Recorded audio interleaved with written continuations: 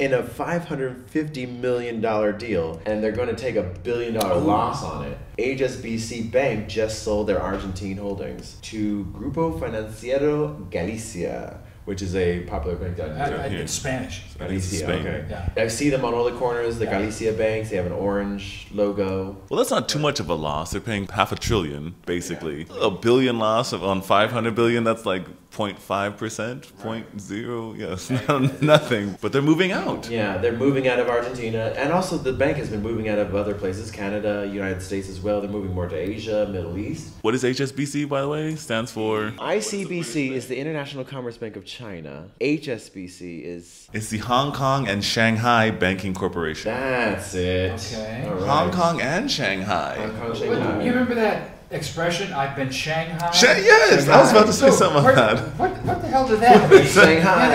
You know? Whoa. It's Right. like, I've been gypped. I've been Shanghaied. Oh, here it comes. Here comes the fire.